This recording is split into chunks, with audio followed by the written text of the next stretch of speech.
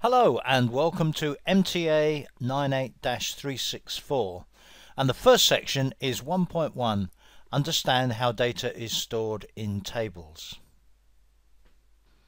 First we're going to look at the objectives for this section. The objectives are to understand what a table is and how it relates to the data that will be stored in a database, to understand columns and fields, and to understand rows and records.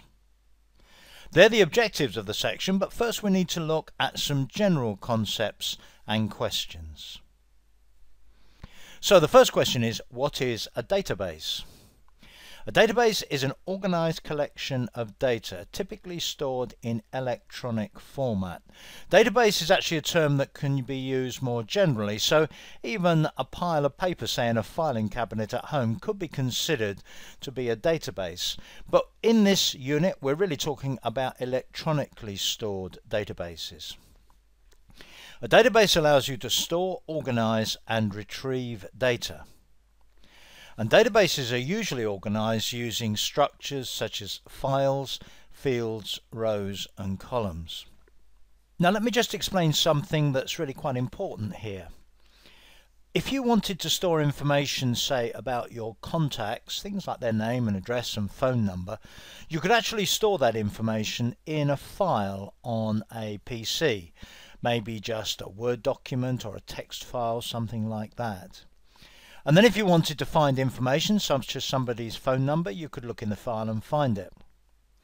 But supposing you wanted to store their email address as well, and maybe their date of birth, how would you find all of the people who have birthdays next month? You'd have to go right through the file, check everybody's date of birth, and find the ones with the date of birth beginning 1st of next month through to the last day of next month. So in principle, most types of data you can store in a file, and then you can look at that file and go through it and find the information that you want. With a database though, you're usually dealing with much more complex information, and your requirements in terms of both managing the information and finding the information that you want tend to be much more complex.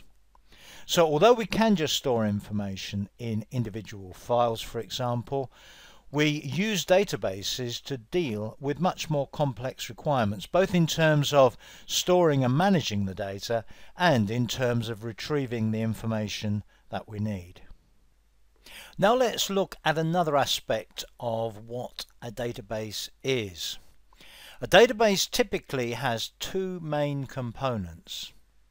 It comprises the files holding the physical database, so this is a selection of files on a device, and then it also has what's called the Database Management System, or DBMS software, and that's the software that's used to access the data. It's also the software that is used to manage the data, to make sure that the structure of the database is kept secure. And if you need to make changes to the structure of the database management system is the tool that you'll use to make those changes. So what is a database management system, a DBMS? It's responsible for enforcing the database structure, including, but this is not an exhaustive list, maintaining the relationships between the data items in the database, ensuring that the data is stored correctly, making sure that the rules defining data relationships are not violated, and recovering all data to a point of known consistency in the case of system failures. So the DBMS has an awful lot to do. If you can imagine that some people are adding data to your database, maybe somebody else is changing the structure of the database, other people are deleting data, and you've maybe got users who are retrieving and updating that data as well. The DBMS needs to make sure that everything is kept in shape, consistent, and obeys all of the rules that you've defined. Now let's consider an example. In fact, this is one of the examples I'm going to be using throughout the course. Let's look at a parts database used by a hardware company. Maybe a company that makes parts and sells other people's parts, and has retail outlets, online outlets, and so on. Let's suppose that typically in the sort of parts that they keep, the data includes part numbers, stock levels, how many items of that part number have we got in stock, what's the price of one of those parts, what's the price to the public, what's the price to tradespeople, how many of those have we sold, who did we sell them to. Give me a description of one of those parts, maybe a picture of one of them as well. Now nowadays, all around us, whatever we're doing, people have databases with this sort of information in them. It's important to organize this data so that it can be used easily and efficiently for many different purposes. Just think of all the people that might need to use that data. Tradespeople who've got to look at what's available and decide what to order before they embark on a project. Members of the public who want to buy parts, perhaps spare parts, that they're going to use in their house. Salespeople in stores who are going to make sales of those parts, and maybe somebody in the warehouse who needs to check stock levels. So let's now look at the basics of how we store this kind of information in a database. And the most fundamental part of database storage is the table. And what I've got here is a very limited table of information about parts. I've included some of the information about parts that I've mentioned already. So we have a part number, a category, a subcategory, description and price. Each of the parts in this database corresponds to a horizontal row in this table. So the first part has part number 17122. It's in the category of extractor fans and the subcategory of extractor fans for bathrooms, and the description of this part is Manro's axial 20-watt pull cord bathroom fan, and its price excluding tax is $12.25. The second item in this parts table has a part number of 54393, a category of door handles, a subcategory of door packs modern, and so on. Now the terminology we use here is very important terminology. One of those rows corresponds to a record in that table. So the table you can see there has 8 records in it at the moment. Now later on we'll have quite a few more than 8 records, but there are 8 records at the moment. Each record includes a number of what are called attributes. So if we look at that first record again, its first attribute is its part number. Now that part number, sometimes called an attribute, it's sometimes called a field, and it's sometimes called a column. Don't let yourself get too confused by all these expressions. Think of the rows as horizontal and the columns as vertical in a very similar way to a spreadsheet. I'll talk more about spreadsheets a little bit later on. But in this table we have 8 records and we have 5 columns. And the columns are sometimes also referred to as fields or attributes. So for the first record in that table, the value of its part number field is 17122. For the 5th record in the table, what's the value of its subcategory attribute? It's door packs modern. And what's the value in the price column of the last record in this table? It's $14.95. So that's tables, records and rows, and columns, fields and attributes. Let's move on now to queries. What is a query? A database query is an inquiry into the database. So for example, how many of those have we sold? What is the price of one of those? How many of those do we have in stock? They're all queries related to this parts database. In modern relational databases, we create queries using SQL, which stands for Structured Query Language. And in Microsoft SQL Server, we use Microsoft's extension to SQL, which is called Transact SQL or T-SQL. Another term you're going to need to understand is an index. What is an index? Well, suppose you've got a table consisting of thousands or millions of records. And let's think of that parts table that we looked at just 8 rows of just now. Supposing we had 100,000 parts like that. And I said to you, I want you to tell me how many of our parts cost $14.95. Well, if you had to go through thousands and thousands and thousands of records looking at the price and checking with its $14.95, it would take a long time. Now, you could say, well, supposing I sorted everything by price, I'd just go down to where it says $14.95 and count from there. It might still take a while, but at least it would be a shorter job than the first method of doing it. Well, that's fine if you've sorted the list on price, but supposing the next question was to find everything in a particular category or in a particular subcategory. And one of the problems you have with databases is that you may want to do queries, you may want to get information based on all sorts of different criteria. Now, in order to deal with many criteria, we can create many indexes. An index helps to speed up retrieval by providing the location of the required item in an equivalent way to the index in a book. Database indexes need to be created and updated though, and their maintenance does add to the overhead of work that the DBMS has to do. This is an important point. Indexes are a great idea. You pretty much can't do without indexes when you're working with databases.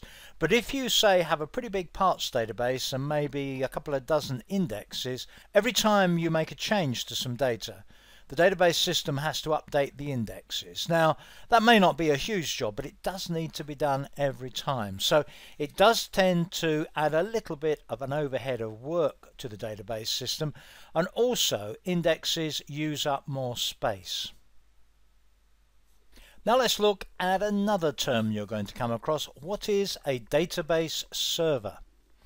Now, in fact, a database server has two pretty much completely different meanings, and sometimes people get them confused and interchange them and so on. But you're going to hear this term used in two different contexts. The name is used in two often confused ways. First of all, a database server is a powerful computer that is configured specifically to host a database.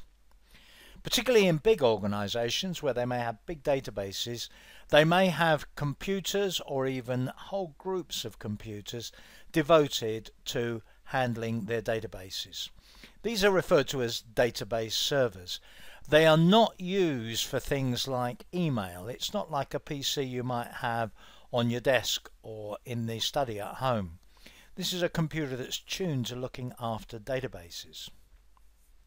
The second context is the DBMS, the database software system, the database management system.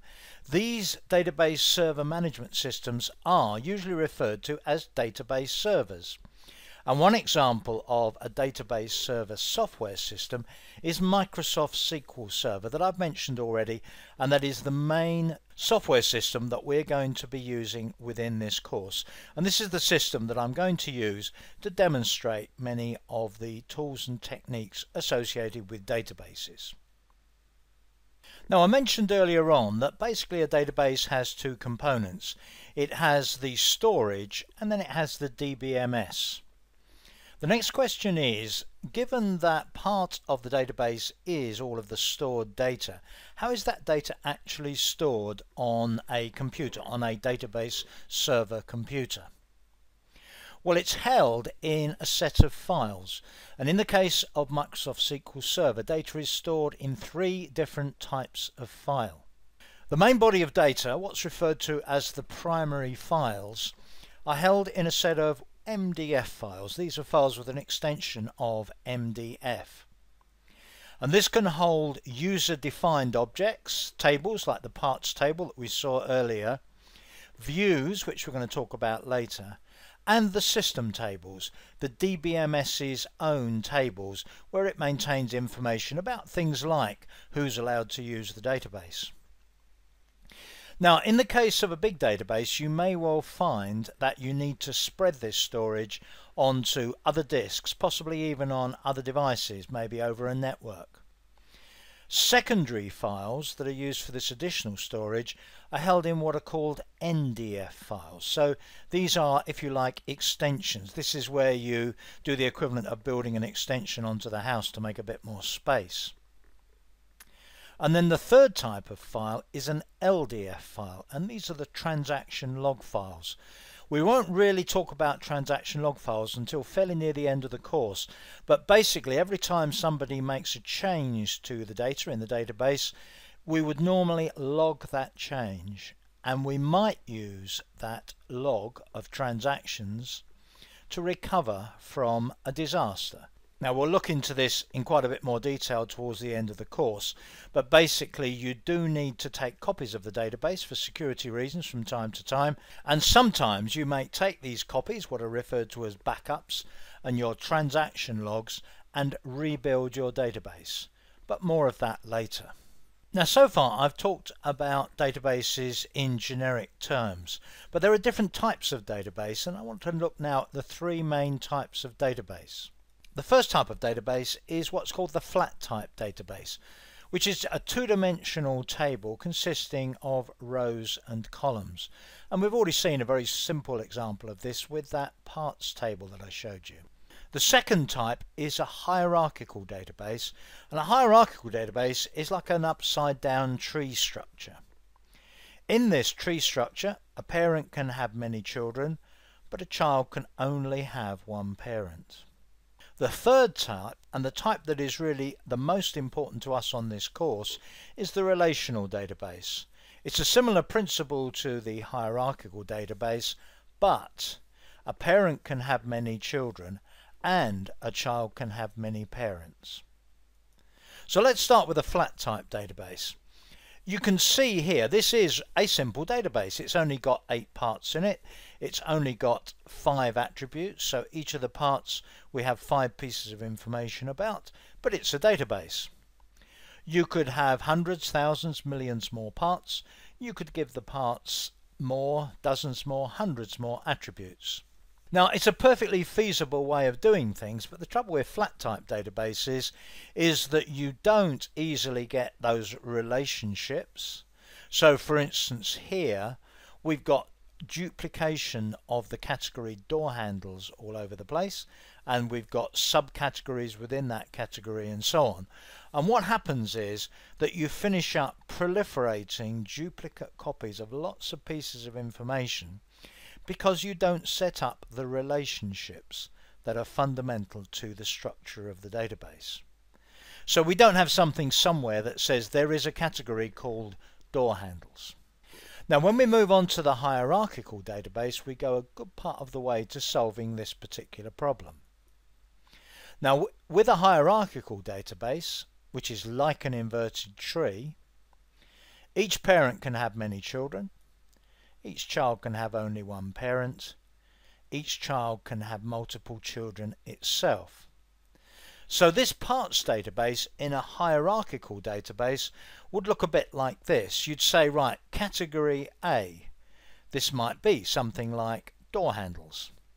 And then you might divide that up into subcategories and say within the category of door handles we've maybe got bathroom door handles and we've got kitchen door handles. And within the subcategory of bathroom door handles we might have part 1265 and part 1762. Each of those two may be assemblies with individual parts, so they may have children as well. So as you can see, you can build up a hierarchical structure for your database. So we can arrive at the situation where we have subcategory A1 is itself a child, although it's a child of only one parent, category A. It has multiple children, and those children in turn, part 1762 for example, may have its own children, but it only has one parent. Now the problem is that within the database that's fine if we only have one hierarchy. Let's think about a different database. What about a database of movies? What hierarchy would you use in a database of movies? Would you perhaps have a hierarchy based on movie production companies? So maybe you'd have all movies at the top, and then you might have MGM as one branch, Warner Brothers as another branch. Or maybe you'd arrange it by genre of movie, so you might have a comedy branch and an action branch.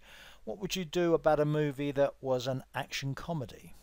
Now the problem is that in real life many of the databases that we create and use are more complicated than a single hierarchy, and they need to accommodate many hierarchies. So just moving back to this parts database again, what if you wanted part 1762 there to actually have many parents, and the parents it's got are actually parents in different hierarchies? So again, with the movie example, you might want a movie to be an MGM movie, so it's in that branch of the production company hierarchy, but it's a comedy, so you may want it to be in the comedy branch of the genre hierarchy. And that's really where the third type of database comes in, the relational database, because a relational database basically means that a child can have multiple parents, which means that it can feature in a number of different hierarchies. So what is a relational database? It has similarities to a hierarchical database, but a child can have many parents. This really means that a child can be involved in many hierarchies. It can have many relationships at once. And so on this course we're going to concentrate on relational databases. So each table in a relational database can be thought of as a spreadsheet, i.e. a two-dimensional array of data. It's easy to add or delete columns or attributes or fields. When you're adding or deleting columns, you are changing the design of the database. If you add, update or delete rows, you're changing the data in the database. You're actually putting new records in, deleting records, or changing the ones that are already there. So adding, updating or deleting rows is data maintenance. Adding or deleting columns is database design. And very importantly, data can be sorted on any column. So one of the features is that if you want to sort data so that you can easily focus on a particular value of a particular attribute, you can do that easily with a relational database. Comparing workbooks such as Microsoft Excel workbooks to database tables, a spreadsheet, which will be referred to as a workbook in Microsoft Excel, can contain multiple worksheets.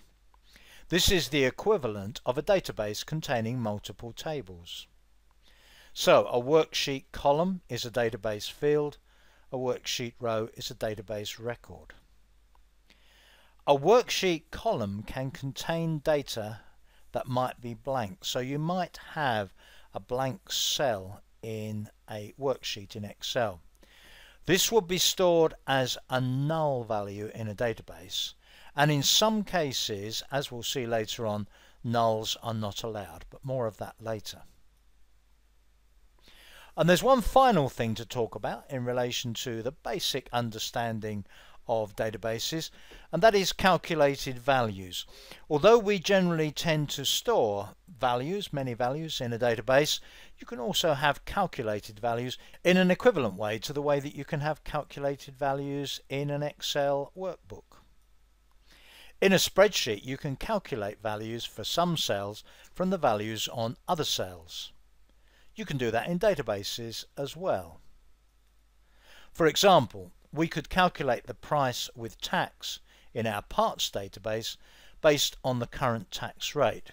So, given that the price excluding tax was one of the attributes we had in our simple table earlier in this unit, it's probably a better idea to store the price without tax and then have some record of the current tax rate, and then whenever we want to find the price with tax, we can apply the current tax rate. Calculated values can be generated when we produce a report or when we display something on a screen. So that's it for this unit. Just let me remind you of the objectives. Understand what a table is and how it relates to the data that will be stored in a database. Understand columns and fields. understand rows and records. So I hope you've got a good handle on all of those now. There's a set of questions now for you to answer, a little Q&A session, just to make sure that you've understood all of the main points in this unit. I'll leave you with those, and I'll see you in the next unit.